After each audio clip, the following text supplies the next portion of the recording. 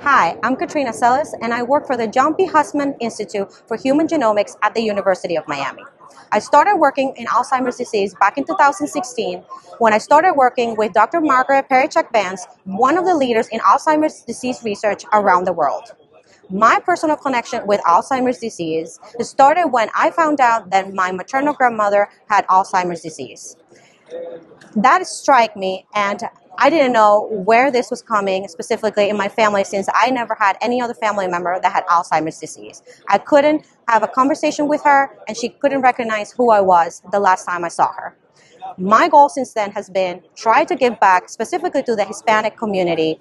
What are the potential prevention and therapeutic targets that we can find for particular this Hispanic population?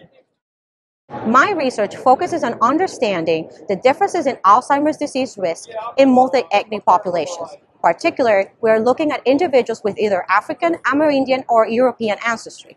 Our research will answer the question to why does some individuals have a higher risk depending on their particular ancestry, what are the ways that we can prevent and address those particular ethnic groups, and what are the potential therapeutic targets that we can generate for each particular population.